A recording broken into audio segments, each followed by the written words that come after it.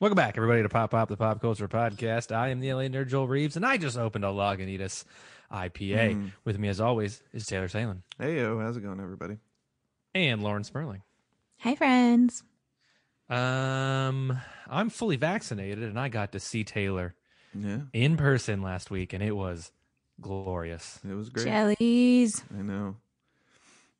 We did a lot of things. We drank a lot of beer. We smoked a lot of weed. We ate a lot of red vines and In and Out. It was it was fun times. It was just like the old times. Seriously, man.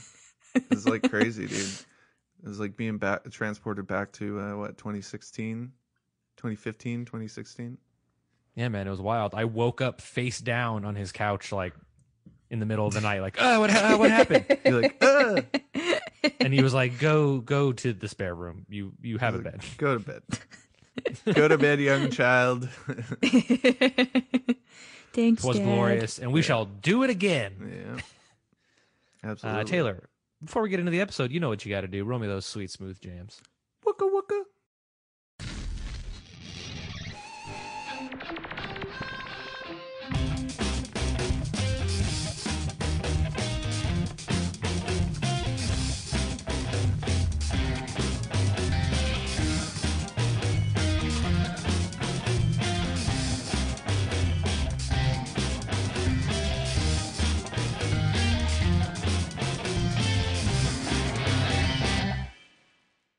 I feel like that one was too high pitched, but whatever. No, I'm always critical of my wookas. You always are, second-guess and they're yourself. always great. Okay, well, good. I'm glad. I'm just trying to make the No best. one else has done them, so it's like who Have are you comparing confident yourself to? wookas. Oh no, I have confident wookas. I just, I want to do the best I can do. I want to make the best. I have confident wookas. Yeah. Confident Wookiees. Wooka Wookiees. If there's any pull quote for this podcast, I've got confident wookas, dude. Yeah. Could be one of them. Just trying to hone my craft, Joel. That's all. It's It's pretty already pro. honed. Yeah. Okay, that's good. I mean, after 5 years, it probably should be. Hopefully. Yeah. A lot of us have kind of watched the same shit for what we've been watching. So this is going to be seamless and easy, and I won't hate it as much as usual. Definitely, right? The reason that Taylor and I hung out was to watch Godzilla vs. Kong. Yeah, indeed. Okay, look, I'm going to be honest with the listeners. We hung out the week prior to Godzilla vs. Kong because that's when we thought it was coming out. Because if you had Googled it, it said the 25th. So we hung out on the 25th, and then it was like, it's the 31st. But we did finally end up watching it, and Indeed. Lauren also watched it. Yeah. I did indeed. My bad. Sorry. Lauren just threw it in the chat. She's like, we weren't gonna start with that. And I was like, that's okay. Whatever, it is what it is. You got to roll with the punches, I was trying not to interrupt the episode, Joel, and call you out in front of everybody. I was just like, oh, that's not what we were talking about, but this is where we are. Would it be this podcast If I didn't just be call like, you out? we fucked up. Yeah. That's true. Well, we could just use the ending to then transfer it. I mean, like, they work vice versa. It's fine. Yeah, we'll make it work. True. The magic of editing. Lauren, what did you think about Taylor and I can talk with each other? How did you feel about this movie? I thought it was fun. Going into it, I had not seen any of the previous monster films of the franchise. Which is honestly surprising to me, I'm going to be honest. I know. I don't know. From the trailers, I never really was super, super interested in it. And no one ever was like, hey, let's go see it. Fair. But so I started it and I got 10 minutes in and I was like, you know what? I'm sure I could get through this movie, but I kind of want more of the lore of this world. So then I went back and I watched King Kong and Godzilla King of Monsters because I forgot that there was a Godzilla before that, but it did the job anyway. Yeah. And I got invested in the world. And so I had fun with Godzilla vs. Kong when I went back to it. And I'm glad in the end that I did do that because there were some direct references and stuff to the previous films that made it all the better for knowing what they were talking about, you know? Yeah, yeah. Was it a perfect movie? Absolutely. Nah. Was it a fun God, movie? no. Yeah. You could you could say that about all of the MonsterVerse films. Exactly. Well, you know what? Actually, though, I don't know. Kong Skull Island. Skull Island was pretty good. Kong Skull Island was like a pretty good film, I think. Yeah. Yeah. I think part of the reason why Kong Skull Island for me like stands out amongst the other MonsterVerse movies that have been released thus far is because like it's pretty self-aware as to what type of movie it wants to be, and like doesn't take itself too seriously, and like kind of plays with the tropes and conventions of the genre a little bit, but also like is earnestly like trying to tell a decent story.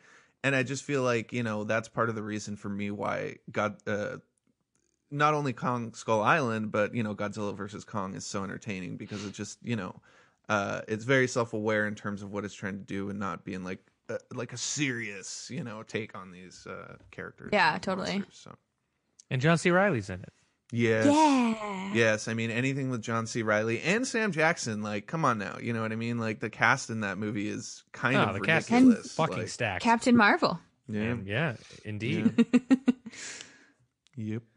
Yeah, it was. I think that's my exact review of it. So if we don't want to, you know, delve too deep into it, is like I had fun. To be fair, I was like moon level like stoned, but I just remember like hitting Taylor on the chest and being like, dude, we live in a world where fucking King Kong is fighting Godzilla, and he was like, I know, it's great. Yeah. Well, Yeah, I will pretty much, say like, I sums was up my the experience. opposite of that, and I still enjoyed it. So Is the opposite of being stoned just sober, or were you Stone like cold sober. super sober? I was super sober Oh, wow. because I had to be. Yeah. Because I had to be. I mean, Copy that. that's fair. You know what I mean? Yeah. No, but even then, like, you know, like, okay, I don't want to go too like spoiler into this movie, obviously, but Fuck it. well, so I'll just say that I think the screenplay is like absolutely like ludicrous and terrible in a lot of ways. And Yeah. I mean, I don't know if you guys felt this way, but it's pretty apparent that this movie was like hacked to shit, because there are like top build characters that have like 2 or 3 lines in the movie. Like I think who's it? Lance Reddick. Lance Reddick is like one of the top build people in this movie, and he's in like one scene. You know what I mean? And Oh, really? So it's Who is that? he plays hold on, let me see here. I have to look it up. It's been a minute. Oh, what the hell? Copy that. He's Gellerman. Gellerman, yeah, something like that. I don't know. It doesn't say. I'm trying to look on Wikipedia, but look. This is how funny it is. He's like one of the top billed people in the movie, and he doesn't even have a character description on Wikipedia. Like, oh, here it is. Yeah, Gellerman. Oh, You're weird. right. But yeah, I mean, you know, and especially like Kyle Chandler, like makes like one fucking. He's in one scene in this movie. Like he just basically wandered onto set for like one day and was like, "Hey, I'm here. I'm going to shoot a scene," you know. And so it's Yeah. like He's like, there's stop definitely listening to that garbage podcast. Yeah, there's definitely evidence that this movie was longer in terms of all the human elements, and I think it's actually better off like not having any of that shit in the movie, because as we know, one of the biggest criticisms of these movies, and I think it's a valid criticism, is that the human stuff isn't really that compelling at the end of the day. Yeah. You know what I mean? On the Like, flip side, though, there's just no way to do an entire movie without, you know, it's like, Oh, yeah. if there wasn't dialogue or story, it Yeah. would just be like, roar. Well, of course, ooh, and ooh, yeah. ooh, roar. And it's like, I mean, to be fair, they're like if this movie was just the segments of Godzilla and Kong fighting, like it would be almost perfect in a lot of ways, but Yeah. it wouldn't make sense, but it would still be amazing. But Jesus Christ, there's a fucking loud ass motorcycle outside. The point is though, is I like obviously you have to have that human conduit to be able to develop, you know, progress the story. But I just think that like even like the previous, like I think King of the Monsters is a great example of that, where it's like it tries to spend a little bit too much time developing like the human storylines, and like at the Yeah. end of the day you just don't care. You know what I mean? I actually cared more about Kong in this movie than I did like any of the main characters in King of the Monsters. So let's put it that way. But nevertheless, like I think Adam Wingard does like a really, really good job of like basically making this a giant homage to like 80s action movies. There are like tons and tons of references to like different famous, you know, action characters, action beats, action movies from the 80s. Like, you know, the most apparent one that I think we talked about it when we talked about the trailer was the John McClane reference when he's jumping off the ship. He basically takes the same pose as like as he's jumping off the building in Die Hard. So like, you know, there's a lot of good stuff in there like that. But overall, I think I enjoyed the movie for what it was. I'm not trying to be too critical, you know, of this movie. But at the same time, like it's also kind of batshit insane. Like Joel, I'm sure you can speak to this, but the whole sort of conspiracy element of this movie is pretty fucking wild. Like. Look, man, we all like they really wanted like Mechagodzilla to be like the big surprise in this movie. And for me, the big surprise in this movie was the fact that like QAnon existed in this. It was like it was like there's a fucking flat Earth, bro, and there's a fuck. It's like she listens to like this conspiracy theory podcast, and I'm like, oh my god, oh yeah, I'm sorry, not flat Earth, Hollow Earth. Flat Earth is real, Hollow Earth is fake. Yeah. Obviously. I just was not expecting this really weird fucking conspiracy theory storyline to take place. It was kind of one of the things that like took me out of the movie. I was like, what the fuck is happening? Like, just show the big monkey punch the big fucking lizard. Like, what the fuck are we doing? Yeah. Yeah. The whole trek into Hollow Earth and blah, blah, blah. Like, was quite strange. Yeah. Well, it's like the fight with Mechagodzilla, I think could have been like a good substitute for like, I mean, I just, not that I wanted more Mechagodzilla, but I thought it was just so odd that like the final battle was like the fight for Hollow Earth or what, I don't know. I was just like, well, I see why they had to, like, they definitely lean heavy into it for sure. And I don't necessarily like have so much of a problem with that, because at the end of the day, like what they had, the whole point of all the Hollow Earth stuff to begin with is they need to give Kong on a practical level, they need to give Kong like a way to actually be able to fight Godzilla, because if he doesn't have the axe, like he would be fucked up in like like atomic breath, you're dead, fight over, you know what I mean? Like there's no so like I see on a functional level like why they had to do it, but you could have also spent like way less time on that, you know what I mean, and even more time on setting up the whole Mechagodzilla angle, or fucking Damian Bashir's character, who I think literally shows up in this. Do they even set him up in the first act? I can't even remember, but I don't remember that necessarily being the case. Like he just literally kind of popped up out of nowhere. There's some really fucking weird trivia that I want to just run through with you guys on this too. Like, for instance, like it's like this is just via the Wikipedia, but it's like Skarsgård prepared for the film by researching the Hollow Earth, like as if it's a real thing. You know what I mean? Like just the way they put it here, and learning sign language. But I just think it's funny that like Alexander Skarsgård is like, yeah, I'm just going to look into Hollow Earth, man. Like just going to go down that conspiracy rabbit hole, you know? And then Julian Dennison, apparently, he read with Millie Bobby Brown in this movie when they did the testing process. They read scenes from Romeo and Juliet, which is like the weirdest shit ever, because there's not even, which I'm glad there's not like a love angle. What the fuck? In this, but there's no love angle whatsoever, so it's just kind of weird. And so yeah, I just, you know, there's just some really interesting trivia for this movie that I'm sure is going to end up coming out. But yeah, that is very weird. But yeah, again, like the cast here is actually really amazing. I mean, Brian Tyree Henry, Rebecca Hall, who's like completely fucking wasted in this. Brian Tyree Henry does really. Look, as much as I didn't like the conspiracy theory like element of the movie, he did really good in that role. Like, well, I was entertained because it was him doing it, but like while it was happening, I was like, I could do without this. But at least I have you.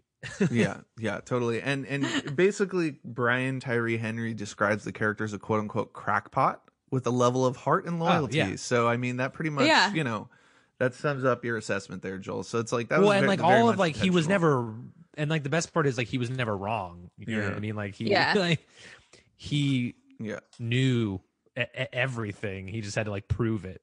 Mm-hmm. Yeah. QAnon. I did like how the axe looked like Stormbreaker, though. Yeah. Right. It was pretty cool. Yeah. It's pretty good stuff. I was like, wait, are we getting a Thor crossover here? Right. I really that'd was be like, weird. how do physics work in the fucking Hollow Earth? And they just showed him like jump and then kind of like float and then just kind of like land on the other side. And I'm like, well, Yeah. all right. I guess that's the obvious answer. By the way, Hollow Earth like is a real concept. Oh, I know it is. Oh, okay. Because you said flat Earth was real, Hollow Earth wasn't. But Well, no, I mean, neither of them are real. That well, was the true. joke. Is that But I thought you meant like I was pretending real to be a flat conspiracy earther. theories. No, Got it. I Got it. Yeah. Sorry, I didn't get the all the joke. people who believe of like the deep state and the lizard people, like the lizard people come from the Hollow Earth. Like The that's lizard like the people.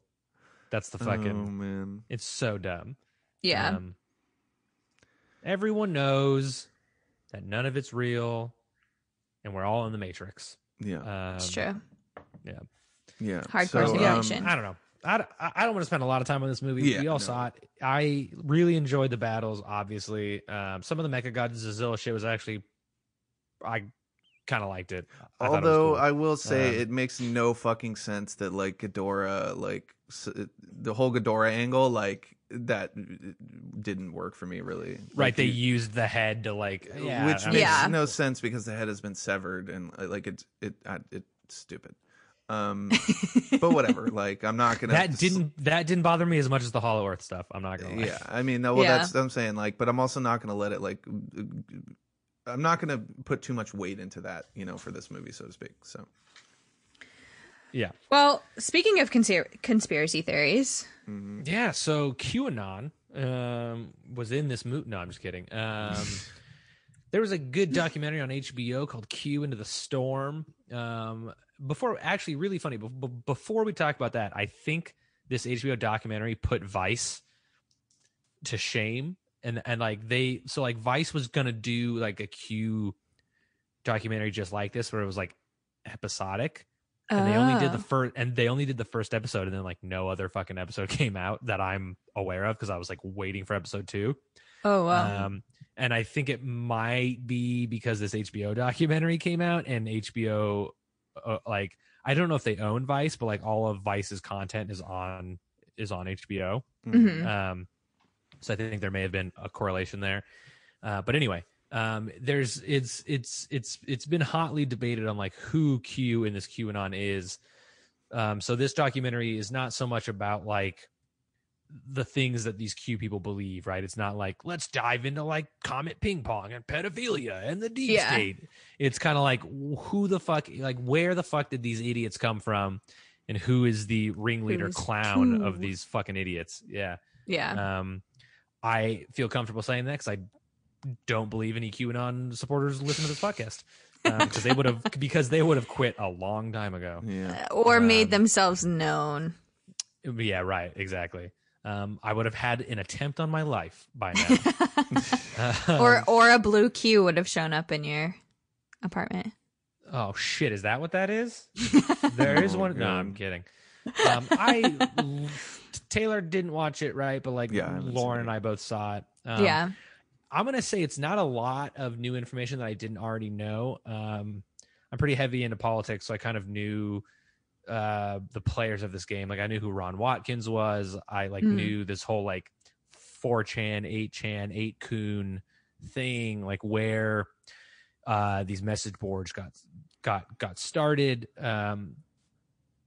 What is your background on the knowledge of Q? Yeah, not a lot. I mean, obviously aware of some of the theories that they have and how they've acted upon them. Yeah. And kind of the fact that it spread so far, so quickly, really. And I'd heard of, 4chan and 8chan before. I'd never of 8kun, but I didn't know who most of these players are because I'm not as big into politics and or the internet as you are. So very true. Yeah. I will say, like, the one thing that kind of took me by surprise and that I didn't know is, and this will be a spoiler. I mean, it's a documentary, but it is a spoiler. One thing I didn't know was, like, at some point in the documentary, they're talking about how there was a poster on 8chan who was Q, and then there was like they called it like a trip code, but it just sounded like a password. Mm-hmm. There was like Q's account was very obviously compromised, Mm-hmm. and a poster on the 8chan boards was like, "Hey, this isn't Q." He was the mod of the board. Right. He's like, "This is someone else." And Code Monkey, who's a pretty popular person on the internet, at least on that corner of the internet, Mm-hmm. Was like, "No, it's definitely Q." And like, even though it very blatantly wasn't, because the cadence was different, like the writing style was different, the things he was saying were kind of different. Mm-hmm. He kind of pushed for like the narrative of this is Q. And I had never heard that before. Yeah.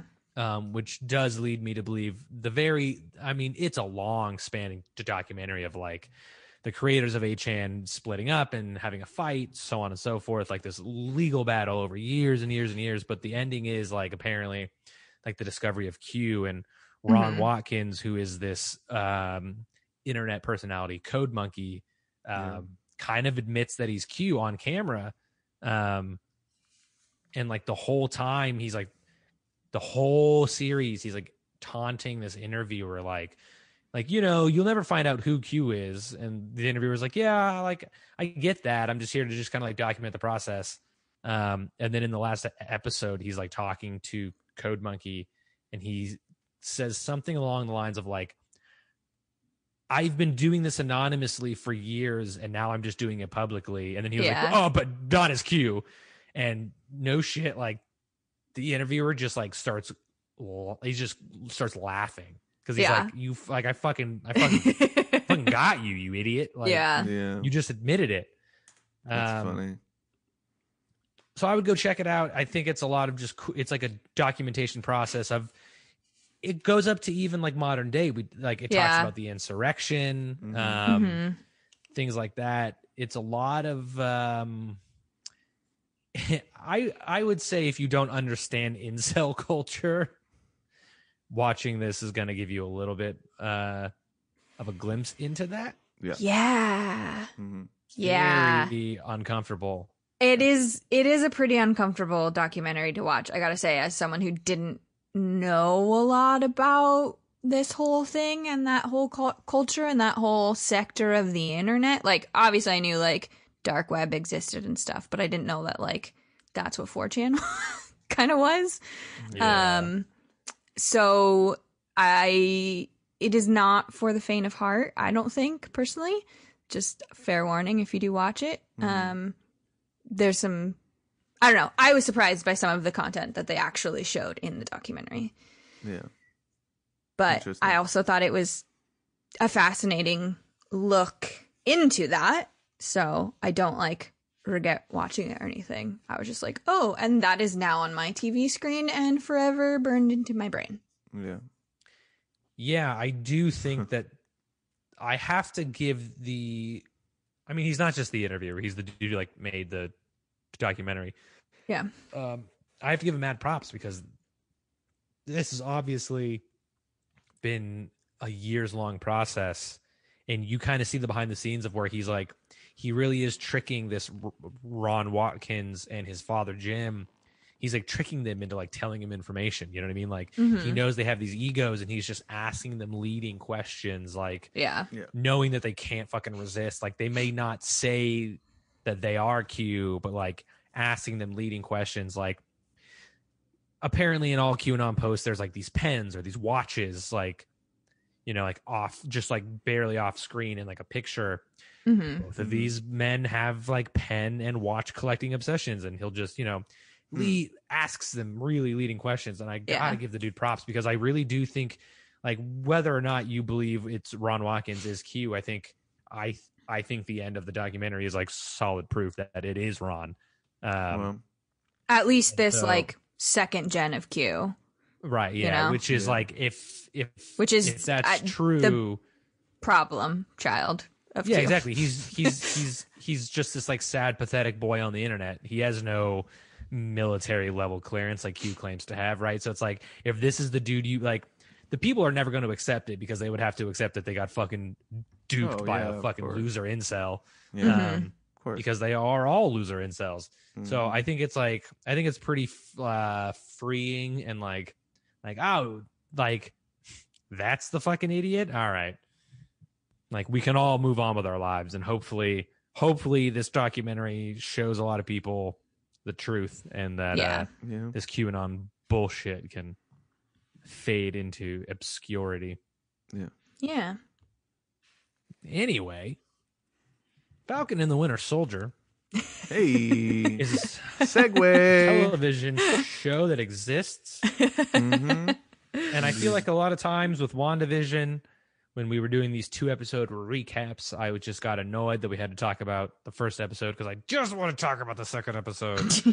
And today is no different. Episode 4 blew my fucking mind hole. But we have to talk about episode 3 first. Yeah. Episode 3 opens up with a commercial from the GRC, which is the Global Repatriation. What does the C stand for? Center? Council. Council, yeah. Council. I mean, it makes sense to me, right? You got fucking so many people returning from the blip. You gotta have, and apparently the reason the Flag Smashers exist is because like there weren't borders anymore, right? So with all these people everyone back, was like desperate for help, so anyone could kind of Yeah. go anywhere and live anywhere they wanted. Right. And we know that shit ain't gonna fly if, you know, the world is back to normal. Mm-hmm. Yeah. For some reason, borders have to exist. I don't get it. But I don't know. I think the first major thing that might happen in this episode is like the Zemo breakout, right? Yeah. I don't know if Yeah. anything really important happens before that. No, they go to we see Sam and Bucky. They like arrive at the place, and that's when Bucky's like, "Let me talk to him," and all this stuff. Yeah. And he's like, "You're an Avenger." He's not gonna like you. Yeah. And I thought that this whole sequence was just really great. Like it was just a little. I mean, obviously, there's a lot of plot with the breakout that happens very quickly. But I'm thankful for. You know, it's like they did it very like Ocean's 11 style, as opposed to exactly. as opposed to like a long drawn out scene. It was just kind of like a cool montage. Absolutely, yeah. And the little character beats in that scene with Bucky and Zemo were like really nice, you know. And then the way it transitions to that sort of like breakout sequence, it's. Again, the thing I loved about it is that, like, oh, you think it's actually happening in real time, and then you quickly realize as it's progressing, like, oh no, this is definitely already happened. Yeah. And I just love the he's like, you broke Zemo out? He goes, no, he broke himself out. Yeah, well, he's like, hypothetically, what if, like the way that they play that scene, Sebastian Stan's like line delivery and stuff, just spot on in my opinion. Yeah. So good. So yeah, they break out Zemo, and then they head to Madripoor, which I think is the first time we've seen Madripoor in the MCU. It is. Right? It is 100% the first time, which is exciting. Pretty fucking cool. Yeah. I know there was a lot of like speculation on the internet of like Wolverine and Madripoor, and it's like, come on, we weren't gonna fucking get that. No, but they're setting that shit up for later use, like in that regard. 100%. The fact that like the power brokers, like the fact that Madripoor exists is in itself like, we want this to be here for this character for later. Right. But we didn't get it. But we do get. We do. I do like that as they're on their way there. Zemo puts on like a pimp coat. And he fucking has like a private jet, and Sam is like, "Where did this come from?" And like, I'm not gonna ever like be on Zemo's side because obviously he killed King T'Chaka, but I'm starting to kind of like his like snarky personality because I'm a fucking Baron, Sam. Like, Yeah. you may have forgotten Of that course I'm I rich have as money. fuck. Yeah. How do you think I did what I did in the first place? Like, Yeah. it makes a lot of sense because they don't really like spend time in Civil War like trying to explain that because so much is going on. But Yeah. it's just a great detail, you know. It's great world building. He is just a fucking rich old motherfucker, dude. Yeah. Yeah. Yeah, and I think I think the show has gotten, just generally speaking, like immensely better with like Zemo involved, like with those two guys. Like Yeah. it complicates their relationship in a way that is like really good dramatically, but also just a hell of a lot of fun to like sit there and watch those characters It like interact. completes that dynamic. It really does. I feel it really like. does, you know, and yeah, and so I think just having Zemo like be a part of this series in the way that he has, almost painting him like trying to find like a good comparison, but like, you know, that like almost like a Loki, you know, where he's like a good guy and he's also a bad guy and he has his own motivations, you know, and like he's not a necessarily lovable bad guy. yeah. I wouldn't even say he's like a good or a bad guy. You know, No, like he's definitely like a villain to the Avengers, but the Avengers also like blew up his fucking country. Yeah, so it's shades of gray. It's shades of gray for sure. Yeah, you know? it's shades of gray for sure. A But I do lovable like character. There you go. I mean, we get the Zemo fucking dance moves in this episode. Yeah. Dude, okay, yeah. So by the way, I don't know if you guys saw they because people were like obsessing Zemo about cut? that over and then no, Daniel Bruhl was like, so by the way, like an interview, he's like, by the way, like we shot a lot of stuff, Yeah. like that you didn't see, and that's when people were like, release the Zemo cut, and they fucking put it out, man. Yeah. It's like a 30-second so video good. of him just dancing. I was like, it's Better thought- than the Snyder cut. yeah. So I haven't watched it yet, so I can't clarify this. But I Yeah. thought Marvel released an hour-long I video of it. I think but I it's- don't know if it's just a loop. I think it's him on a loop. Yeah. Oh, okay. Yeah, maybe I'm wrong, Dang. but I saw the Still solid gold though. Still great, yeah. yeah. You just put that on in the background at a party and you dance with Yeah. them. Yeah. I think the it's funniest thing wonderful. about this Madripoor moment is that Bucky and Sam have to pretend like they're bad guys. Yeah. Right? Like Yeah, Bucky has to pretend like he's still the Winter Soldier, and Sam has to not be Falcon. So he just what do they call him? Like the Panther or like the Jaguar? What the fuck do they call him? yeah, and he's wearing he that has, like- suit with the fucking circles on it, and like it's Yeah. so funny, man. And they make him. He's like. They make him take this like nasty shot of alcohol at the fucking bar, and he's like, my favorite. Yeah, it's like It's got the pretty good. snake But then we pits in do it. get that. Yeah, exactly. Yeah. But we get to see Bucky literally has to pretend to be the Winter Soldier. He has to Yeah. take orders from Zemo to beat the shit out of some dudes in a bar. It's a pretty cool action scene, man. Like Yeah, getting to see Sebastian Stan revert back to that Winter Soldier mindset was fun, I think. Yep, absolutely.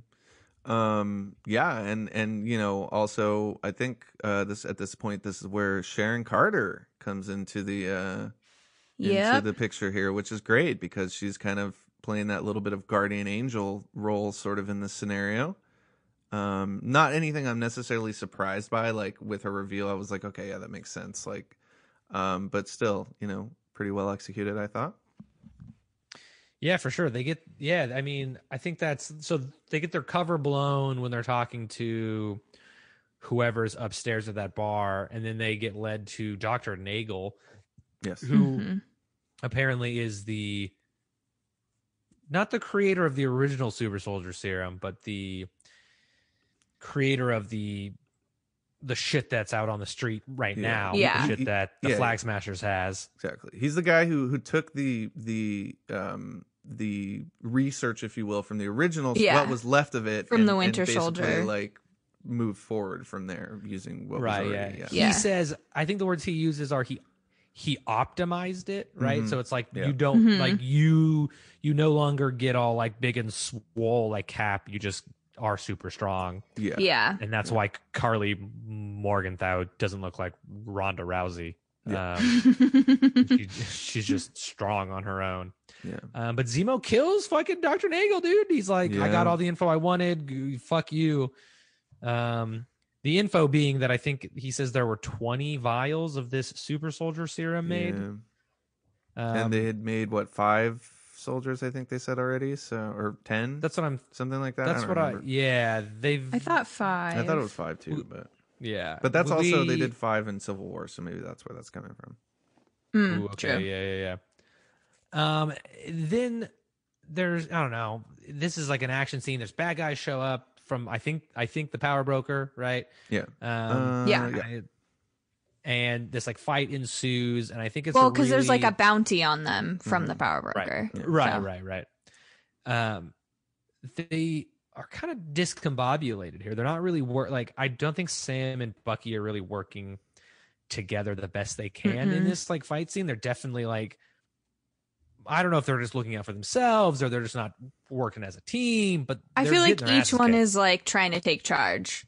Yeah, for sure. So they're clashing because they each think they're in charge, which doesn't work.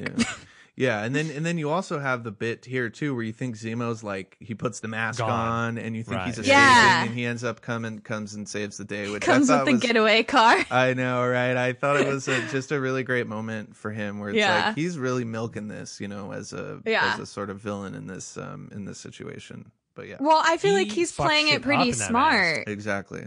Like he knows that like they have the resources he doesn't have, and so he can just keep stringing them along. Yeah, well, and at the end of the day, like it's a means to an end too, right? Like exactly. If he's they say that in the next episode. Yeah, exactly. So, it's I'm kind of mad that the mask has only been on for like 5 seconds. Yeah, like he puts it on and then he fights, but then he immediately takes it off. Like Daniel Bruhl's like, my face must be, I'm too attractive to be. It's like, oh my god. Well, he puts it on, he fights, but then he immediately takes it off, and it's like, I feel like it'll probably come back later, though. Let's just say that I may or may not know things, and that the mask will probably come back. Like there's a good chance. Let's just put it that way. I mean, after the end of the last episode, or after the end of the next episode we're going to talk about, I really do believe that the Thunderbolts are coming. So the mask is, I mean, he will at some point definitely put the mask back on. Oh, yeah. But, I mean, I don't know. I really would just want to start talking about episode 4. So I don't think anything really else happens in this episode. They leave Nagel's place. Sharon goes off on her own little adventure. Yeah. Some people were theorizing that she's the power broker, but I don't necessarily follow that. I don't think that's. I'm curious who they're gonna get to play the power broker, or if we're even gonna get to see him in this series. Yeah, we may or may not, because it may tie into like some. So because of a lot of MCU, I guess it's not all modern, but like I think Weapon X might be tied into like the power broker. That's just a personal theory. But yeah, so I think the power broker may be in more than just this show. Just this, yeah. Yeah, that would make sense. That would make a lot of sense. This, I think the Flag Smashers just kind of blow up I think it was like a food supply cache. It's a GRC. It's a GRC facility. But in the process, Carly Morgenthau kills civilians, not just other people. So that's kind of like, up until then, I think she's been like, ooh, I'm fighting the government and like the Avengers, but like I'm fighting for the people, and then she kills the people, and it's like, ooh, okay, now you're just a bad guy. Questionable, exactly. Which I think is great because it complicates these characters in a way that's really really interesting in the following episode. And then obviously like the final moment is when AO makes her appearance. Ayo. Yeah. And it's like, oh shit just got serious. Like, which again, it makes total sense considering like, of course Wakanda would know that like Zemo's out, and they were like, Zemo killed T'Chaka. That's what I'm saying. They're gonna fuck him up. They've got tabs on him, and like also the fact that like they basically saved Bucky for him to then go and do this. Yeah, it's like a big kick in the face. That was a pretty great scene, I thought, with her being like, you fucked up and you get 10 hours. And also what's really cool too is at the beginning of that episode we actually get that flashback where it's like moving on to episode 4, everybody. Yeah, exactly. At the beginning of episodes 4 we have that sort of like flashback where it's like he's finally been deprogrammed, so to speak. I just thought it's not a huge moment, but I just thought Sebastian Stan's acting there was like so. I think it was huge, good. Yeah, I think I agree. I think it was a huge moment, and I think he was brilliant in it. Yeah. Obviously, it's a huge moment. I'm saying they didn't spend a lot of time on it. It's like a Sure, minute-long yeah. scene that could have been a 10-minute sequence. You know what I mean? But for like, it just Right. really packed a punch. No, I thought so. Yeah, I thought it was perfect that it was that short, Yeah, I honestly, agree. because we know Totally. that, you know, we don't need to see more about how messed up he was and how he's okay now, Yeah. like as far as not going to be triggered by the code words. Yeah. But I thought it was a really brilliant, short, sweet setup of their relationship too. Yeah. Exactly. Yeah, And- it all makes sense that she was like there at the end of the last episode because she's the one who has kind of like a connection with him. Yeah. Yeah. I don't know, you know, maybe it was a romantic connection as well. Well, I love that too. Who knows? It really expands the Dora Milaje as well because it's not Mm-hmm. just like Okoye like handling everything that's like not Yeah. in Wakanda. Like it just makes Right. it's like there, it expands everything in a way that's really great. I think so. Yeah. Oh, it was really yeah. cool to see a lot more like new Dora Milaje Mhm.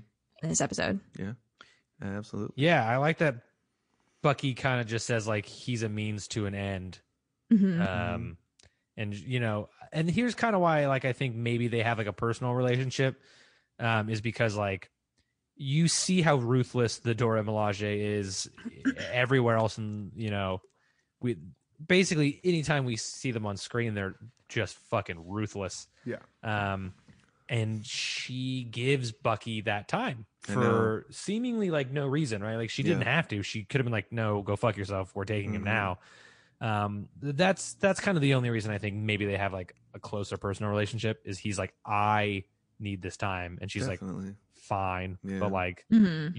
you don't get a lot of it. Yeah, totally. And I love, again, like there's just that whole, I mean, at least in in phase 3, they kind of skipped over like a lot of that stuff with Bucky. Like, he's at Wakanda and then next thing we know, like he's ready to go, Infinity War. So I just love that they're filling in those gaps, Yeah.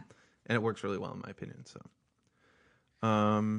yeah, I guess from there, we go ahead. I do want to touch on one thing in episode 3 before we continue on with episode 4, because I think a big thing of episode 4 is like the unraveling of John Walker. And in episode 3, I remember, and I'm pretty sure this was in episode 3, there's a moment where like John Walker kind of like screams like, "Do you know who I am?" And it's like he's already like, even before he ends up getting the super soldier serum, which I mean, if you're listening to this podcast, you watch the episode. But even before he like goes crazy, he's already kind of being like an asshole. Like for someone to just scream like, "Do you know who I am?" It's like, you're like, that's such a fucking cocky thing to say. Yeah, that's pretty awful. Yeah.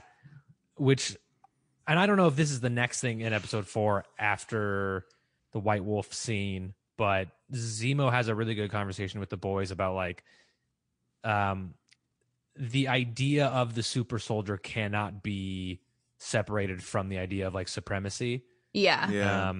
Which is a really like we know Zemo's mission, right? Yeah. Since Civil War, we know like what his mission is, but I don't think we ever got like The reasoning, really? yeah, like his like ideology behind it. And Yeah. it's cool to see him like talk to them about like no matter if you're good or bad, like the idea of like wanting to be better than everybody else cannot be unrooted from like the idea of like supremacy. And it's like, Yeah. damn, like he's like not wrong, which is funny because in that scene he's like the Nazis, Ultron, the Avengers. The And he's Avengers. like, "Hey, that's our friends."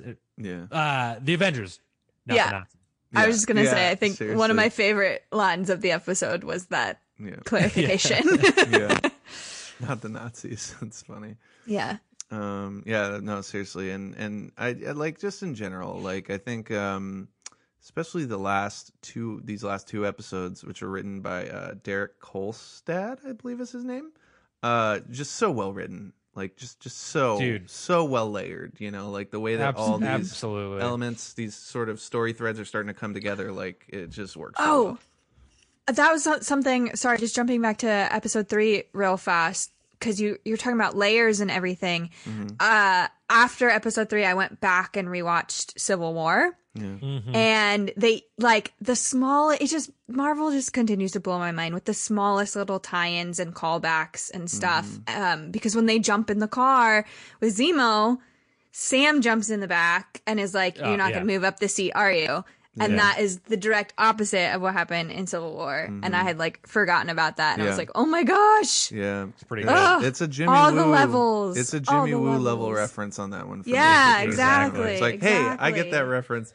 Yeah. By the way, Derek Kolstad like wrote all of the John Wick movies, so that actually kind of makes a lot Oh, of nice. sense. Yeah, this does I make didn't sense. I was like, where have I seen his name before? Yeah, so Yeah, that definitely makes sense. yeah, and then So anyway. I guess at this point, like when Zemo's like, "Hey, I can help you find like this chick you're looking for, Morgenthau." Yeah, of they're course. trying to find a way. So Carly Morgenthau's like mentor died, and they know she's going to be at the funeral, so they want to find out where the funeral is going to be. Before we move to that, though, I do want to say, for all of Zemo's hate of super soldiers and super powered people, I think I don't know if it's Bucky or Sam, but they say like Steve Rogers was a good man and Yeah. he had the super soldier serum, and Zemo kind of like concedes to the fact that like he might be the one superpowered person like he doesn't have a problem with, because his response was there's never been another Steve Rogers. Yeah, he said yeah. touche. One of a kind. Yeah, he's like, well, what about Steve? And he goes, touche, but there's never been another Steve Rogers, has there? Yeah. And it's like, so and I think that's maybe how the Thunderbolts might be formed, is like Zemo doesn't necessarily have an issue with like all superpowered people, just the ones that like are maybe bad. yeah, or against his narrative. You know what I mean? Yeah. But it was cool to see Zemo like pay respects to Cap. Yeah. Yeah. The true Cap. Yeah. Well, exactly. yeah, the only Yeah. Cap. The old Yeah. Cap. Oh man. But yeah, so they end up going to that GRC compound. Yeah, that one. I thought that was really funny. How just like Sam went upstairs to like talk to everybody, and everyone was just like No. like hiding and like they were just like closing doors, like running away Like, from him. okay, It was yeah. like, Yeah. yikes, bro. Yeah, I honestly right. thought like like that did just end up like him not finding the information, but like the way they were playing that out kind of seemed like it was going to be like an ambush or something. Yeah, Yeah. yeah, for sure. Definitely. But I'm But- okay. I'm but- okay with that because it plays against what we were expecting to happen. You know what I Yeah. Right. No, I thought it was great. Basically, we find out that it's because they don't trust outsiders. mean? Yeah. And he's Yeah. an Well, and that guy outsider. was like, I know who you are, and Yeah. you can't help me. And it was like, Yeah. fuck. Yeah. You can't even help us, the Avengers, bro.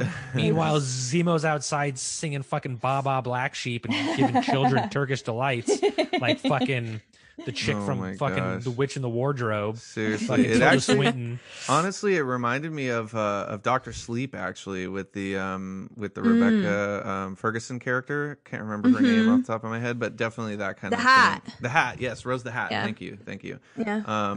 Actually, I watched understand your reference, but my reference actually has Turkish delights in it. So Oh my god! And another MCU alum. yeah, exactly. But Mr. still, Thomas. that's it's definitely like an interesting scene.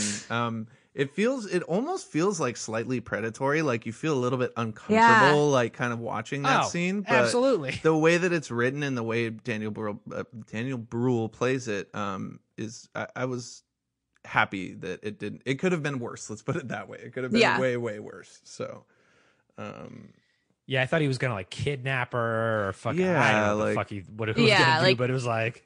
Hold her for ransom or something. well, and again, it it's was creepy. I think that's it's interesting because it again reaffirms that idea of like, okay, Zemo isn't like a terrible person, like we thought he may be. You know what I mean? Based on the previous film. So like again, Well, just, he absolutely understands this country's plight since what happened to him. You know, like Yeah. if he was going to be a terrible person, it's not going to be to this fucking, yeah, like Well- war-torn country like his was. Because he also said he'd been there before to that place for parties. Yeah. Right. Yeah. So like this was his turf in a sense, yeah, definitely. So So, but so he ends up getting information out of this young girl yeah. about the funeral. So we do find out where the funeral is, and I was watching. Look, a lot of times when we talk on this show, the theories are my own wild conjecture. But I was watching a breakdown theory of this episode, and EA Voss, Mr. Eric Voss over at New Rockstars, was talking about how in the last episode and in this episode, he believes that there was a really big subplot that was cut out of the show because of coronavirus. Yeah, no, that would make sense. So yeah, well, one of the biggest ones was in episode 3 when Nagel says that, and I'm blanking on her name, but Carly Morgenthau's like mentor, he says she died of tuberculosis. Yeah, that was very obviously like in an added line, like it was ADR. Yeah. And then he says in like the scene in this episode where they're all sitting in that like broken down building and like they really just do the audio of the phone as they're like showing these weird close-ups of other, like, apparently he believes that there was a subplot that was cut out of this movie or show. And like I went back and rewatched it, and I tend to agree with him. Like, I think the death of Carly Morgenthau's mentor was supposed to play like a bigger part of the show, and instead they were just like, "Yeah, it's tuberculosis. She's dead." Yeah. Interesting. Yeah. Well, I mean, I know that they were supposed to shoot big portions of this show in Puerto Rico, and the location definitely feels like something you'd find in Puerto Rico, so I would not be surprised. Like a lot of this, I think this was kind of the episode. A lot of it was actually filmed in Prague. Yeah, no, that would make tons of sense, especially the stuff with John Walker later when, that last scene, that was I clearly... I think this whole episode, then this whole part of the world was filmed in Prague. Interesting. Because my friend's fiance is from that area and keeps pausing the show to be like, I know this place and I know that place. Definitely. But by the way, I think Erin Kellyman, who plays Carly Morgenthau, is really great. I don't know if you guys remember, but she's in Solo as well as the villain at the end, who's not really a villain at all. Like spoilers, I guess. The Marauders or whatever. I don't remember what. I don't know what their names are. But I mean, it's just great seeing her like in this and having more to do, and have really enjoyed her acting in this as well. So, for sure, yeah. We could go over every fucking tiny detail. I think the next big thing that happens is John Walker and Lamar. Lamar, yeah. Battlestar, as we know him. They kind of come up short on leads after the last episode. So they just go, well, you know what? We know fucking Sam's got Zemo. Let's just go fucking see what they're up to. Yeah.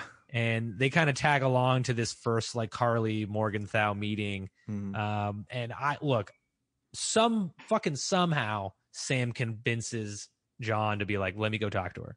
Yeah. Like before we storm in there, let me go talk to her. And I thought this scene, man, was really good.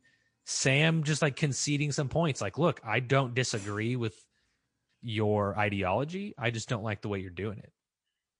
Yeah. Yeah, absolutely. Yeah, no, and this is the whole scene where they're in like the boiler room, right? Is kind of what you're talking about. Yeah. No, and the way he just like sort of chains up Zemo, and then like just why Russell's acting in the way, like you can tell like he's to go fuck somebody up. You know what I mean? Like it's brewing. And then, you also have the whole moment of like as soon as he pockets the super soldier serum, like he's taking it. And the show like obviously like takes a few they try to build it up a little bit. But, it's great, like, knowing, like, essentially what's coming with all this stuff. I do have to say, I thought it was a odd moment when Sam is like, yo, let me talk to her, because, like, I used to do this for soldiers. I can handle this. And Walker is like, yeah, I know those soldiers, and that's why I don't want you to do this. So just the implication of that statement was odd to me. And then Lamar is the one who's like, no, dude, like he's right. Let him do this. Yeah. I think it's kind of like, I think a lot of media portrays like people trying to help soldiers with PTSD don't necessarily do a good job, you know, like the VA is underfunded, they do a shitty job. So just because Sam says he knows how to deal with them, John Walker being like a soldier who's been to war is like, yeah, I know you do that and it doesn't fucking help us. It just made that's how I took it. It sounded more personal than like the generic helping soldiers, like because he was like, I know those guys. So to me, that I thought that he meant like he personally knows the people that Sam talked to. Gotcha. Yeah. But maybe I read too much into that. I'm not sure. No, I think that's kind of the way I took that line at least. But you know, I also don't like necessarily know like if that's implying to. I wasn't sure if he was implying to like specific people that we were seeing or that we know at least at this point, or if it's just more of a general kind of blanket statement. You know what I mean? Yeah, that's kind of how I took it. Yeah, I don't know that we would ever see any of those people. Yeah, you know, totally. I don't know. Anyway, he lets him go. Talk to Carly. Yeah, and he's doing a really good job, I think, of it too. Until John's like, I'm a dick and I'm over this shit. Yeah. And then like ruins the meeting, and she's like, of course, as that classic, like, you betrayed me, Sam. And he's like, no, I told him to wait. Yeah. But I think Zemo escapes. Yeah. For the first time in this episode.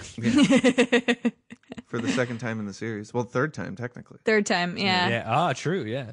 I think it's funny how like none of them are like Sam almost gets through to Carly, he fails. Like John's trying to capture her, he fails, and then Zemo just fucking straight up like shoots her. Like he hits her with he shoots her. Yeah.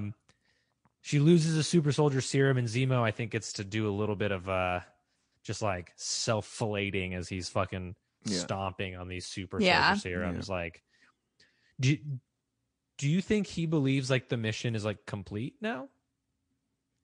I think yes and no. No, I don't think so. Yeah, because you still have the super soldiers running around that she helped create. But in terms of having more super soldiers, like obviously that part of his mission I think is complete at this point. Like I think for Zemo it's like one. I think for Zemo it's like control the situation first, right? Like, okay, we need to get rid of the fucking super soldier serum, and then we can take care of the people that like are running around doing crazy shit on it, you know?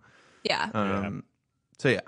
But of course, as we know, it wouldn't be dramatic if he destroyed all of the vials. There was one left, wasn't there? Yeah. Yep. Convenient. Harley runs away so she doesn't get shot again, and there's one vial left. Does Zemo find it? No, Zemo doesn't find it. No, because he gets hit in the head with the shield. Okay, first of all, out. How does he get fucking hit in the face with the shield and there's no like wound? Like, also no that bruise. He's drinking alcohol as his recovery for a concussion. Yeah, questionable. My man, no, he gets it. He understands. I was gonna say, I think Joel begs to differ over here. I knew he would, but like, you know, medical science. Oh yeah, I've had a concussion. Alcohol didn't kill me. Yeah. Didn't kill me. Great defense, Joel. Great defense. Yes. So John Walker finds this thing. He pockets it sneakily, not telling anybody. And then he kind of like loses his patience and says like, we're taking in Zemo. And then I think it may have been 8 hours. Yeah. I think it may have been 8 hours since AO told old Bucky that he didn't have a lot of time left. Yeah. Yep.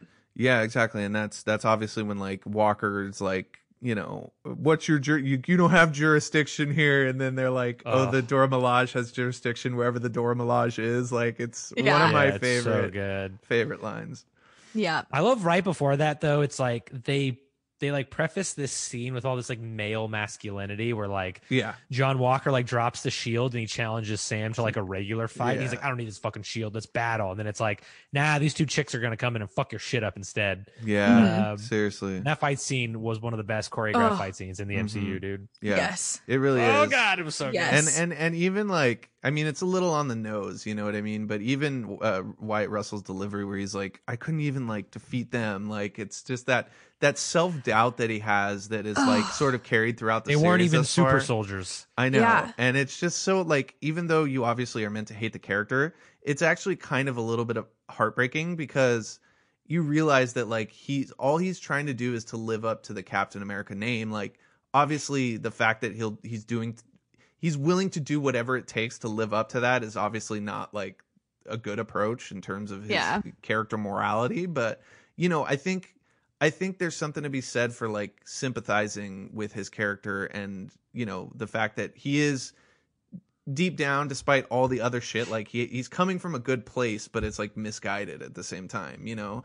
And I think that's what really makes this episode hit so hard at the end is like that conflict that's happening, you know? Yeah. Well, I think they want you to believe that he's like, I mean, he's doing the right thing in regards to what the government is telling him to do, but that's not necessarily the right thing. The right thing. I think right before the Dora Milaje fight, he has a conversation with Lamar, and he's like, "Would you take it if you had the chance?" And he tells him like, "It just amplifies who you already are as a person," and that calls back to the episode 3 thing where he says like, "Do you know who I fucking am?" And it's like, you're not like you want to do the right thing, but you're a fucking dick. Yeah. Like, well, even in that episode when the Dora Milaje come in, he tries to be like, I'm Captain America, like I'm gonna smooth this over because I'm the shit. Yeah. And he's they're just a like, human tool. Yeah. Like, it's like nah, dude. using that cockiness to like sort of put a Band-Aid over your insecurities to a certain respect. Like exactly. Or, you know, like it's almost like he feels like he's not getting the respect he deserves as Captain America, quote unquote, you know? Yeah. And it's like, bitch, you haven't earned that shit. Yeah. And I think kind of going back to what you were just saying, Joel, like, he also, when he's talking to Lamar, talks about how, like, yeah, I have these medals of valor, but it didn't feel like I was doing the right thing to get them. Mm-hmm. Yeah. Like, the reason I didn't get them for a, like, morally right reason. Yeah.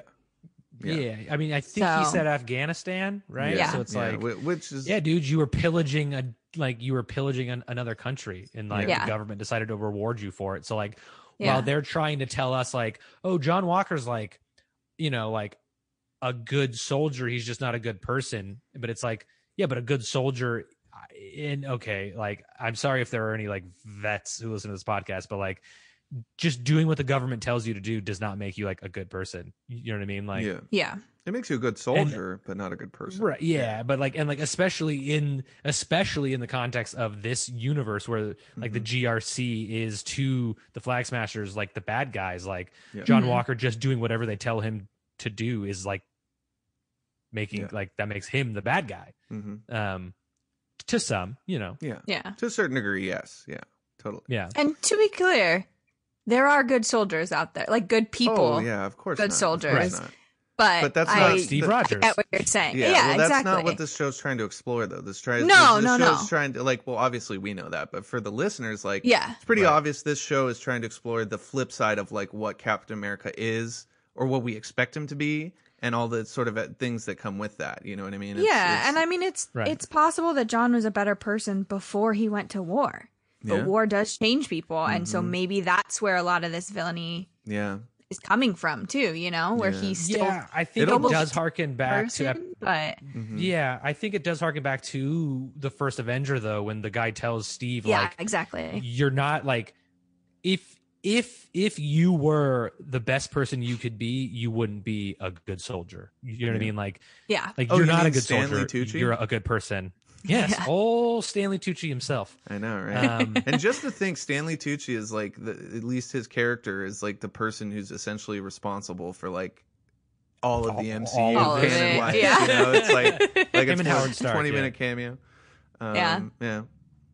Well, emotionally speaking, because like that character really does set up like who and what Captain America is supposed to be. You know what I mean? So it's like interesting looking back on that at this current point, even. So what I really enjoyed about the storytelling in this episode is I think since the beginning, I always kind of assumed that John Walker was going to get his ass kicked by a villain that he couldn't handle. Yeah. That's why he would take the serum and turn bad. And they did such a good job of just like, he was emasculated by the good, like the Dora Milaje are like the good guys. He got his ass kicked by the good guys and he couldn't handle it because he's not top brass balls shit. That he ends up taking the serum, And I just really love how I think a lot of people probably assumed like, oh, John's going to be out of his depth in a fight and he has to take the fucking serum to defeat the bad guy. And then he turns bad. Yeah. And it's like, nah, dog, like he turns bad to take the serum. Like, yeah. I dig it. I dig the way they just kind of like flipped it on what I would assume to be like the obvious answer's head. Definitely. Yeah, too. And I think even jumping off that, like moving forward plot wise, like when they have Morgenthau basically call and like threaten Sarah, like typical kind of thing that we'd seen, but we actually learned that like no, she was just more so like trying to find out if Sam was like for real or not, you know what I mean? Who he really exactly. And if he really wanted to help. Totally. And it goes to that idea of like who is John Walker? Well, who is Sam Wilson? You know what I mean? And so like I just think that what the show is trying to do in terms of all those different elements and bringing them together to one sort of cohesive theme about it's great. Yeah, morality in a certain respect. Like it was a really well constructed episode, just the way they put all that stuff together. So I don't remember specifically what she said in that conversation to Carly, but I remember she was like, if you believe anything, believe Sam's not fucking working for that guy. Like, it was something along the lines of, if you believe anything Sam said, believe that he's not fucking with that Captain America dude. Like, I really enjoyed that part of the conversation because it was like, Captain he's America really not. Yep. But Sam does show up to that private meeting, right? Yeah, he shows up and then basically... But he doesn't show up alone. Yeah. Like she asked. Yep. And then, the other thing that we didn't really get to mention that I want to talk about is when they fucking deactivate Bucky's arm. Like, that shit was kind of hilarious how they're just like, boop, you don't have an arm anymore. Okay, now we're gone. You can put it back on. And his face was just like... he's and Sam's like, Sam was like, did you know they could do that? And he's kind of like, no, not really. You should have assumed. It makes it better because it's from Ao, who's been like helping him, and she's just like, I put this on you, I can fucking take it off. She's just like, stop. It's like a kill switch, it's just a kill switch on the arm. It's great. But then that is a cool Winter Soldier reference where he like swings his arm forward to like reactivate it, which he does in the Winter in Captain America and the Winter Soldier. Just these small. Oh, and when he reattaches it, there's like the purple glowy bits in his arm, which is the same tech like that Black Panther. That Black Panther has in his suit. The nanotech. It's not nanotechnology, but it's I can't think. The kinetic energy shit. Kinetic. Thank you. That's the word. Yeah. And then obviously like shit goes out of hand again quickly. This time, I think Morgenthau is able to escape. No. Well, they fight, and then she does the dirty on. Well, they know. Okay. Yeah. They find out. So like, we skipped over all of the Sharon shit in this episode, but it's very small. They like, Sharon seems to know all these bad guys. She's like walking through this like tunnel and is just like head nodding as she's walking through all these like barricades that you would expect them to like check who you are, but she's just being able to walk through all them. Yeah. But they basically ask for eyes in the air. Like if John Walker comes for Carly, like let us know. And in that meeting, she's like, John Walker is fucking here. What's up? Like, watch out. And that's the first time we get to see like he throws the shield and the dude dodges it and it gets lodged in the wall. Yeah. And that's kind of the first little sign we get that he took the serum. You're like, he's fucking strong. Yeah. Yep. Yeah. And then we get a couple of the fights where he's like bending the pipe on the dude and the dude's like, oh fuck. Yeah. You realize, and just to go ahead, Lauren. I was just saying, I think that's also when at least Sam realizes that he's taken the serum because he sees him bend the pipe. He beats the fuck out of that dude and he's like, what did you do? Yeah. Yeah, absolutely. And then Morgenthau, as she's escaping, she basically like kills what's his name? Lamar. Lamar, thank you. I don't know why I keep forgetting his name. Well, You she just wanna takes get him right hostage. to the fucking meat of the action, bro. Yeah. I mean, well, I'm excited, dude. I'm excited. Yeah. It's an exciting moment, okay? I mean, it's... Go ahead, sorry. Yeah, I mean, okay, yeah. The end of the scene is she literally fucking Superman punches him, and he like flies back and like Crashes breaks his neck on into a wall. pillar. Yeah. But like in that fight scene, like prior to Battlestar's death, I really enjoyed seeing a lot of like Falcon using his like wingsuit in like close quarters. You know what I mean? Like, we usually see him like out in the air or like using Red Wing, but it's really cool to see him like use like, because you would think like, oh, how would that work in like a small room? And he's like, here, let me fucking show you. Like, I thought like that fight scene was really cool. It was creative for Instead sure. of running, just flying away. Yeah, exactly. He like used it to his advantage. Like he like pulled the dude. I don't know. I a lot of the way he used it in that scene, I thought was like super creative. Yeah. It was really cool. But Battlestar has been tied up in another room for this entire fight, and the Carly's friend Nico, who earlier in the episode said that he was actually a fan of Captain America, because his grandfather fought Nazis. Yeah, is hypocritically holding John Walker chest open for Carly to come and stab him in the chest. And Battlestar tackles Carly to defend John Walker. Carly responds by fucking one man punching him to death. And that's when John Walker loses his mother fucking mind. Guys, this might be one of the coolest fucking sequences in the MCU to date. And I think the most visually brutal, to be honest. I think it's the most blood we've ever seen in the MCU. I wrote in my notes right here, blood is rare in the MCU. Exactly. It really is. And we see it a couple times in this episode, because we see it when Carly gets shot too. Right. But like people get shot in the MCU, all like Falcon's murked a bunch of motherfuckers, you know, in a lot of movies, and you don't usually see blood. They're just like, oh, I got shot and I'm dead. John Walker's even bleeding from like the temple. Like assuming he's got some kind of a head wound from that fight. But yeah, he does the opposite of Steve Rogers in Civil War it's in Captain America Winter Soldier, when Wanda throws him up and into the roof or like into the window.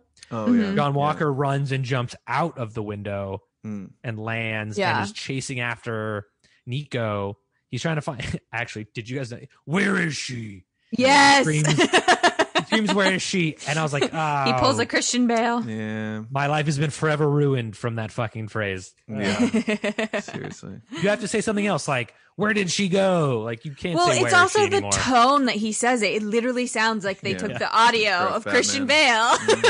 Yeah, absolutely. It was rough. But he chases down Nico, the old Captain America fanboy, and does the old beat down on him, and he's laying on the steps of that monument. And here's where I get that John's doing the bad thing here, but my favorite part is when the dude's like, it wasn't me. And it's like, yeah, sure, it wasn't you, but you were also just holding his chest open for Carly to stab him 5 seconds ago. Like, what are you trying to absolve yourself of? Like, I didn't kill Battlestar. I was just trying to kill you. That doesn't make it any better. Totally. Yeah, but I also feel like the fact that like he's clearly trying to come after him because he killed his best friend, and then like the fact that he does say it wasn't me multiple times, and then John still I get that, bashes him to death. Think back to that fight scene. If he was fighting John and John turned around and killed him because he was trying to stab him, like, would he be like, why are you trying to kill me now? But then he was like, it wasn't me. And it was like, nah, you're not innocent. I get what you're saying, but I do think it added some weight in that moment, especially because at least to the bystanders. 100%. I'm just playing the devil's advocate of like, you're a bad guy. You just tried to kill him like definitely. 5 fucking seconds ago. And I think it comes from a place of like that pure reaction of like, you're going to do whatever, you're going to say whatever you need to not to like save your life, to basically. not die. Like, you know what I mean? But you know what I love about, I mean, and it's obviously it's pretty obvious like dramatic irony, but I still think it's good dramatic irony, is like the guy who fell in love with Captain America as a kid and then Gets like killed by the ended shield. up rebelling against that sort of system, ends up getting killed by that system to a certain respect. So it's just it's smart storytelling. And everybody's recording this attack that John Walker just brutally murders this dude. Yeah. Which the irony is not lost on us, that it's the same kind of like motion that Steve used to deactivate Tony in Civil War. Yeah. But he only does the like you know, in Civil War, it's like he's gonna decapitate him, and he just hits him once. It's the arc. Yeah. Hits the arc. But John Walker goes in for multiple hits to brutally murder the dude In the middle of a town square. Yeah. when everybody's recording him. And like we said, blood is rare in the MCU. We get the fucking shot. But Bucky and Sam roll up like what just happened. And Zemo, And John I think, is there Walker's even got the too, right? shield. Not that I No, remember. Zemo he's has escaped at that escaped point. at Yeah, this okay, point. gotcha, yeah. He 'Cause is, he is- oh yeah. Yeah, we didn't talk about that, but he skimmed over escaped that. during that Dora Milaje During the fight. Milaje fight, he El Chapo's it, Yeah. as Sam says, and goes through the sewers and he escapes. Chapo's it, yeah. Yeah. But fucking after he murders this dude, he's got the shield on his arm, and it's the upshot of like the shield covered in blood. I know. The I gotta bloodiest thing say- we've ever seen in the MCU, I think. Yeah, I'm pretty sure. Like I would swear on whatever that it is the bloodiest shot that we've ever seen in the MCU. Oh, yeah. But like, and it's like the toughest, like worst thing to see, but also like the greatest shot of all time. That's what I'm saying. Like that scene, I was like, I get that I'm supposed to hate you, but I fucking love this scene. Like, it's so good. Just like that pan up with the soundtrack that's happening, and that like from a film standpoint, it was gorgeous. Yeah. So he can't be Captain America anymore. Yeah, clearly. The implications of this episode are like people have recorded, like it's the social media age. Like Yeah. people were asking for his autograph while he was in that, like when he was having that conversation with Lamar about like whether he would take the serum or not. Yeah. He was like signing autographs, right? Like people know he's there. People know who he is. Yeah. And they've got video of him brutally murdering someone. Who says he didn't do it? Like, Right, exactly. Yeah. And this is where I think the Thunderbolts kind of come into play. So he's been called Captain America this entire time, but we know John Walker is the U.S. agent, which is another character in the MCU, or not the MCU, in Marvel. I think Zemo's going to come back with that mask and create his own little team with one U.S. agent, John Walker, since he can't be Captain America anymore. What do you guys think? interesting. I find it hard to believe only because he's a super soldier and Zemo is totally against the super soldiers. So, but Zemo is against that in the comic books, and he still runs the Thunderbolts. Yeah, that's true. That's true. I just I would not expect a larger team up in this series. I think this series is definitely not in like, this. more I'm focused. saying they're setting it up for sure. There's only but 2 like, episodes left. It's yeah, not gonna I happen in this wouldn't fucking expect fucking like, you know, some sort of, I don't know. You could definitely lay the seeds for that. Let's put it that way. But yeah, I mean, I just think it's, you know, it's a really interesting place to leave the series, especially essentially like what is at the end of this, the second act, late second act, you know, early third act in the story. So yeah, I hope that everything's going to tie up well together and that we're going to get like a sort of a compelling ending to all of these story threads that are starting to come together, which, I mean, I'm digging everything so far. It's funny because there are a lot of people, and I know you felt this way a little bit, Joel, where it's like the first 2 episodes were kind of like, meh, you know, like a lot of people weren't like sold on it. And me is like, I dig it. Like I understand what the show's trying to do. Whoa, from like the don't very... fucking throw me under the bus. No. And I'm not saying you do. I loved the episodes. I just didn't understand how they were going to do everything exactly in the amount of time they had. Totally. Yeah. And that's not to say that you hated it, but you weren't like, there's a lot of people that were like, okay, this is good, but like I'm not blown away by this, right? Yeah. Go ahead. Sorry, Taylor. Yeah, you go go first, for it. and then I was just gonna say I was never like, oh my god, yes, Falcon Winter Soldier. Yeah. Like I've always been like, yeah, we'll see what happens. Exactly. But like it's definitely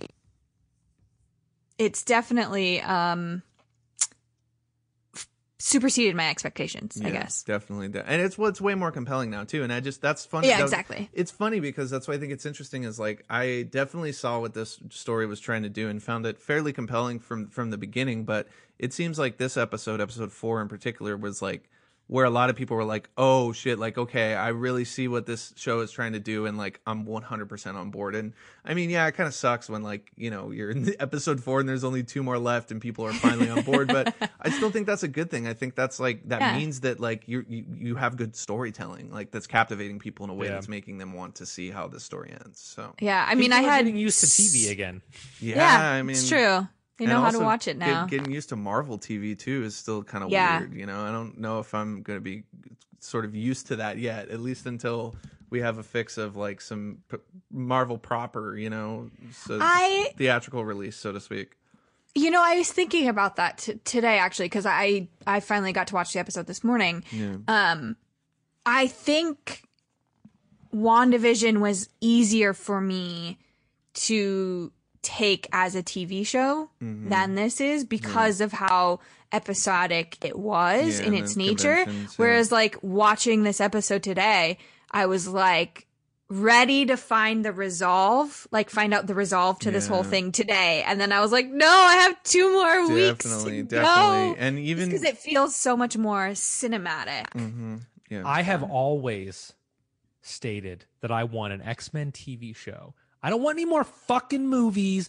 I don't want any more fucking hour and a half Dark Phoenix bullshits. I want what we have right now. I want every Marvel property to have its own fucking television show. And then the big blockbuster movies are the fucking team up movies at the end. Or the crossover movies, yeah. Avengers, all the like the big blockbusters are all the shit at like the end of like the line, right? At like the end of the subway car. Like I want like an X-Men TV show. I want a Fantastic Four TV show. I want a fucking Secret Wars TV or like a Secret Invasion fucking TV show. And then the end of all of these plot lines is the big blockbuster movie, which of course will never happen because they want all the money. But like, I think this plays so well as 9. Like imagine a Falcon in the Winter Soldier movie.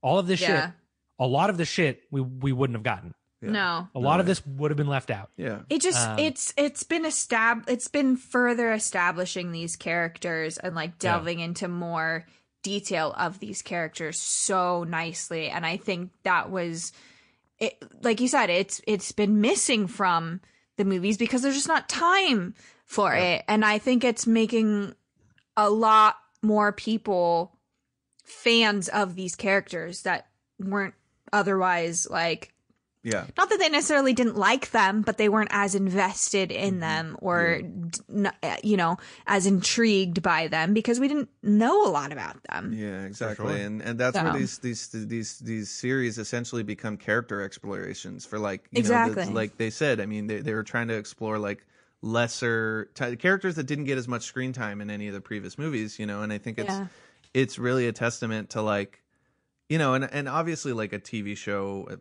episodic format like this, even miniseries, whatever you want to call it, and a film obviously like each have their boundaries and limitations and all that stuff. And I think, you know, I think it's good that we can have our cake and eat it in that respect. Like we can have the 6-hour TV show and then we can also have the 2-hour fucking Black Widow movie. You know what I mean? Yeah. So I think I really like that idea, Joel, because I feel like it would have been so nice, as much as of course the MCU is great and wonderful.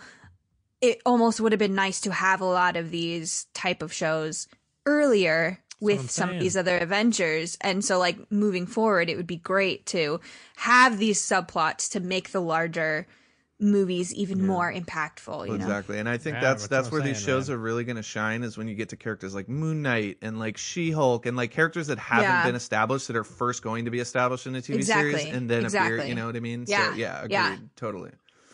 Yeah. So I think I know they didn't give us fucking Reed Richards in WandaVision, you know. They haven't necessarily done anything with Weapon X yet. We haven't seen the end of the fucking series yet of Falcon and the Winter Soldier, but I think you should. I think it would be smart to start laying these seeds, you know, for the larger movies, because I just think it plays don't get me wrong. I cried watching Avengers Endgame in the theater. You know, I love these big moments, but I just think I want to spend more time with these characters always. You know what I mean? Like if they came to me and they were like, "Hey, we're never making a Spider-Man movie again, but you're going to get 10 seasons of like the Amazing Spider-Man on HBO," I'd be like, "Yeah, let's fucking go, dude." Like I fucking prefer that. Yeah, so of course. I'm always like more over like, I don't want to say more over better, but like more over like bigger. Yeah.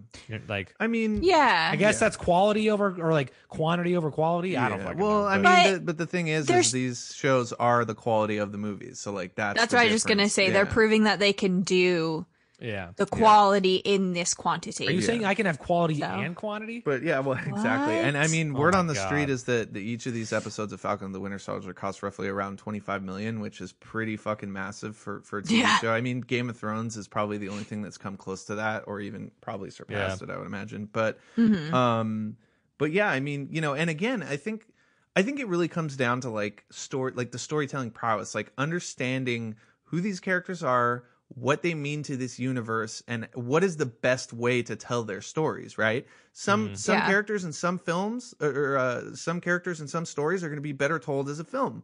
Some characters in some stories are going to be better served doing the TV show thing. Like, I think you can have both. Like, I'm not saying like I want everything to be like TV shows from now on for my MCU. No, like however you want to tell that story is the and.